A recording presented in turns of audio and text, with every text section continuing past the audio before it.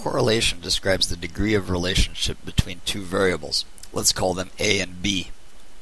A positive correlation means that when variable A increases, so does variable B. If variable A decreases, so does variable B.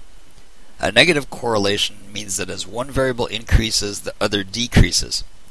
And this is describing a linear relationship. So when we talk about Pearson's R or Spearman's rho, we're talking about the line that best describes our data. Well, let's look at an example of a high positive correlation. On the x-axis is the waiting time between eruptions of the Old Faithful geyser. It's a geyser in one of America's national parks. On the y-axis is the duration of each eruption. And as you can see, the longer the waiting time is, the longer the subsequent eruption is going to be. If we draw the line that best fits this data, we'll see that we have a very high correlation, 0.91, where the absolute maximum is 1.0. The maximum negative correlation, by the way, is -1. And we have 272 data points here. The next graph shows a very low negative correlation of -0.17.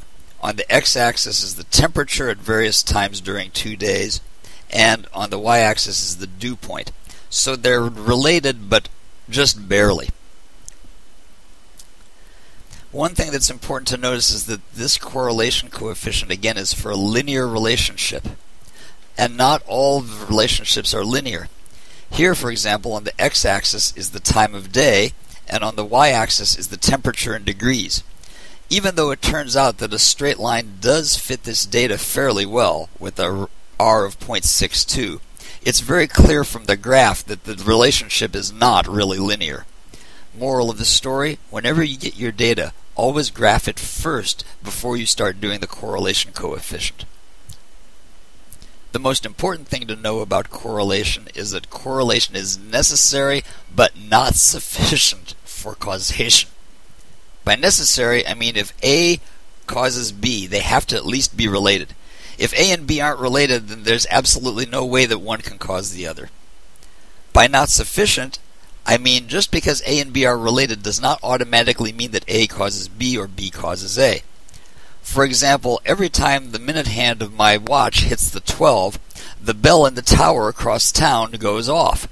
Now, does that mean that my watch is causing the bell to go off, or that the bell is causing the minute hand on my watch to move?